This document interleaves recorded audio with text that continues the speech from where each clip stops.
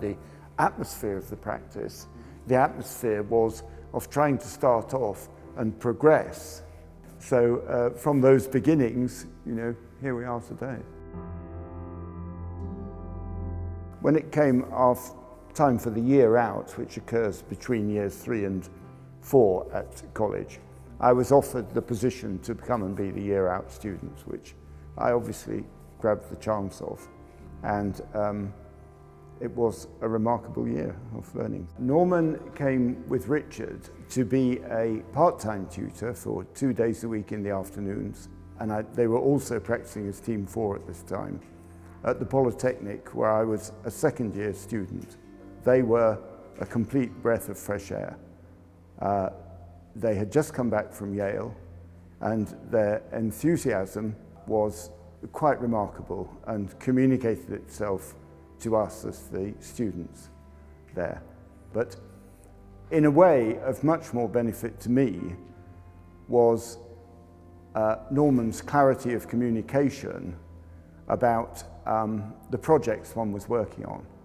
And that was between 50 and 60 years ago, and it still stays with me today. Something which has stayed with me all my life, which is that you only really learn something through mistakes you make. And if you look at those drawings of Pill Creek, it was my job to make a kind of cowl to stop the draft from the NACO louvers, and I went down there on a visit, took measurements, and then arranged the fabrication, drawing up and fabrication of these 47 inches, and then to my absolute horror, I discovered that they had made them 4 foot 7 inches long, and of course saw with horror that they wouldn't fit and the whole thing would have to be redone. And I told this to Norman and Richard, and contrary to the reaction I expected, they were remarkably magnanimous about this elementary mistake. Reliance Controls was such a significant project. The fact that it was a fledgling office and work of a different type from the houses for friends and relations, that was why Reliance Controls was in a different league. There were other innovations, social, such as making a much pleasanter workplace with amenities for people to work in.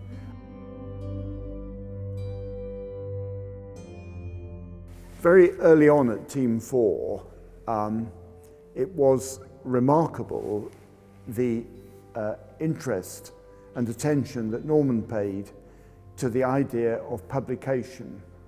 And at that time, there was only really one form of publicity publication. There was only magazines. I particularly remember the Architectural Review, which was probably the most prestigious of the magazines, who then published a proper spread on the projects. And that carried on throughout the period of Norman's architectural practice, and I would just say with enormous success. I think probably influenced by Paul Rudolph at Yale, Norman and Richard understood very well how if you didn't get control of the structure and the services, and particularly the mechanical services, they could wreck your building. And at that stage, an integrated approach was not common. You can't achieve that without having consultants whom you're working with very closely right from the beginning. And so it was eventually brought in-house in a multidisciplinary way. In the Commerce Bank, when I came back to the practice in the late summer of 1992, where the service cores were put at the corner of the buildings, and the 3 wings, as it were where the main office spaces were provided, which was absolutely crucial to this concept of natural ventilation, because from each wing of the office, on the one hand was the central atrium, and on the other hand were the openable windows arrangements, so the air was able to flow through and up through the central flue effect of the atrium. The fact that it could be naturally ventilated for nearly 70% of the time, that was an innovation in that particular project. On the Reichstag project, I think, Norman took the lead in saying it was vital to preserve the graffiti. That was probably quite a difficult pill for the client to swallow. And the result of preserving the graffiti has made the project so much stronger in the end. You see all the bullet holes in the wall and that sort of thing. In the Reichstag, the biggest innovation was the fact that the public were put over the politicians in the way the dome was done and the public access to the dome. And that was incredibly important symbolically. The other aspect, which was the boreholes going down, and that environmentally the building is very passive.